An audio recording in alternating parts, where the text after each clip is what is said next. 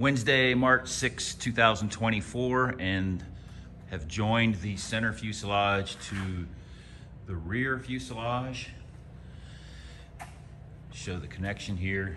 Just starting with the basic connection so far. So these 3 rivets here, and then there's 3 rivets on the inside of this rib, and it's the same for all of the ribs all the way down. Obviously there's rivets on the underside of that skin, but once the skin, once we make these connections with the rest of the side skins, we'll do those rivets. So there's going to be more as the build continues to make that connection.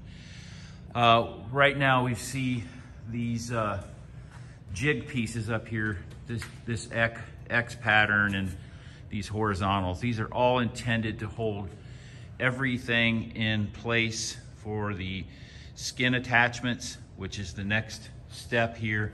I've got the skins laid out for the sides that are getting ready to go on, both sides here.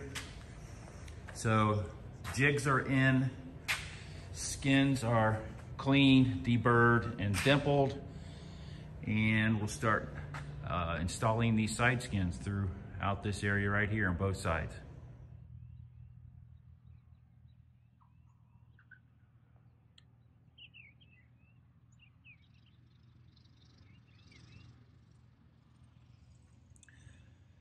So I've joined the center fuselage and rear fuselage further with the side skins, and side skins on the center fuselage are installed and riveted.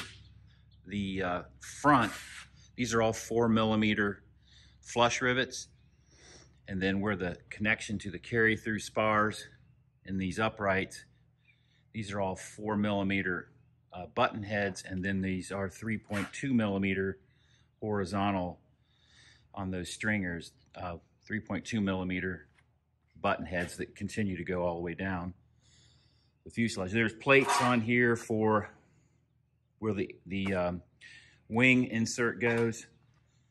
Just using the plates as a reference to make sure I didn't run the rivets into that area. So when I put those plates on, I don't have to drill out any rivets. So on the inside here, there's all these channels and stringers that are in place, and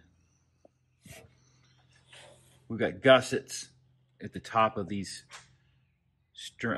uprights into these angles, really adding a lot more rigidity.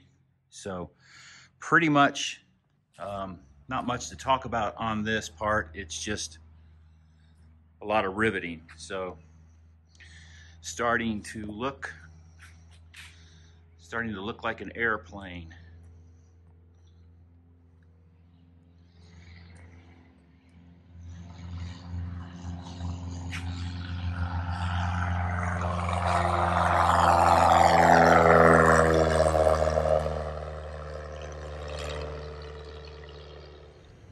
After installing the side panels, the firewall was next, and I wanted to point out a few things about this firewall because I think it's really interesting. One thing I've been thinking about as I've been building is, you know, the last time when I built the Bearhawk, I had a rotisserie. The airplane was on a rotisserie. The frame, the fuselage was completely on the rotisserie for not only for assembly, but for fabric covering and ultimately painting.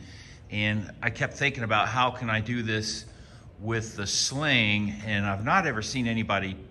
I've seen components like wings and, you know, the ailerons and so forth that have been on small rotisseries that people have been painting, but I've just been thinking about how can the front of the airplane off of the firewall as well as the tail cone support this. So I've gone and looked at the tail cone, and I can make a jig that would match up to that, and I feel pretty good about mating that to one end of the rotisserie.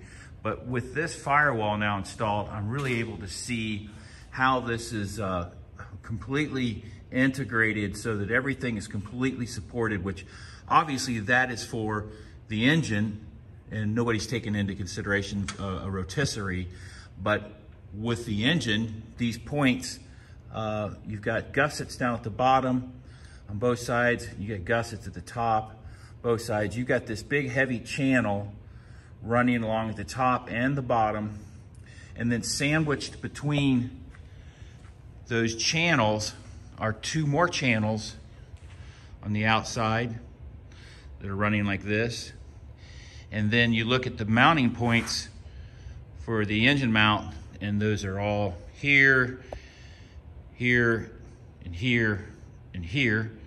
And then I take this engine mount, if I can do this with one hand, and I put this up here, and we can kind of see how this works.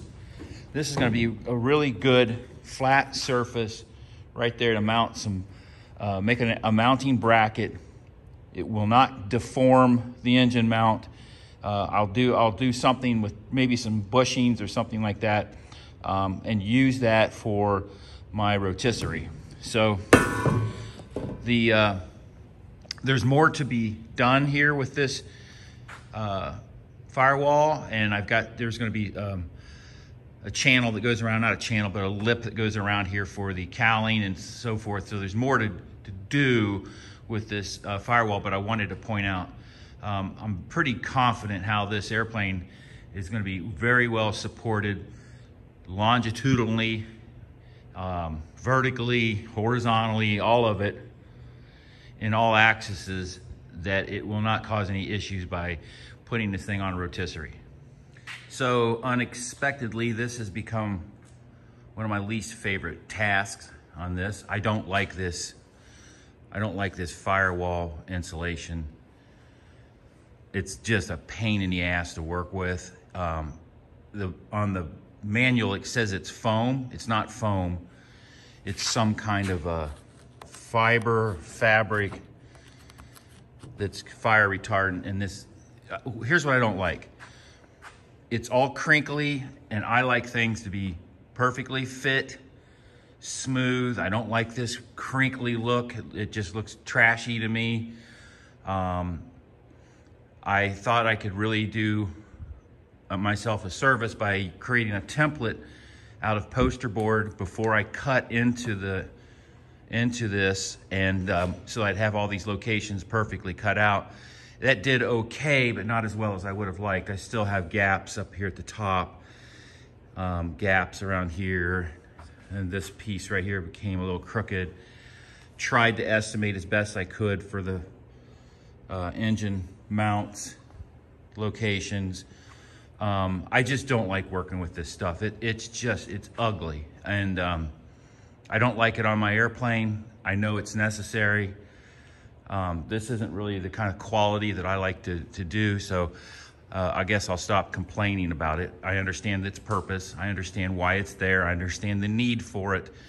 I had to use these industrial scissors to cut, and that does a good job of cutting the straight edges, but trying to cut it any other way, like through these openings, I've tried a lot of different ways to do that without really tearing it up and making it look bad. It still doesn't come out looking all that great. So I use X-Acto knives with very sharp blades. I would change the blade out every time I make a hole, I'd put a new blade in, go to the next hole. So there it is. That's my rant on this. It's just not something I care for. I've included a few more things on the firewall, some riv nuts along through here, opened up some of these areas. Looks like this is going to be an exit point for a wire loom. This is going to be the oil reservoir mount here. And of course the engine mount bracket is on, but only temporarily. I have it secured with some zinc 5/16 bolts, and secured those from the inside, simply using these are just hardware store fittings, or fasteners I should say, only because I'm going to be using this engine mount for the rotisserie. So I'm not going to crank down on the AN fasteners until after I'm done with the rotisserie and then once we get it off the rotisserie, then I'll use the regular AN-5 fasteners to, you know, do the final mounting for the engine mount.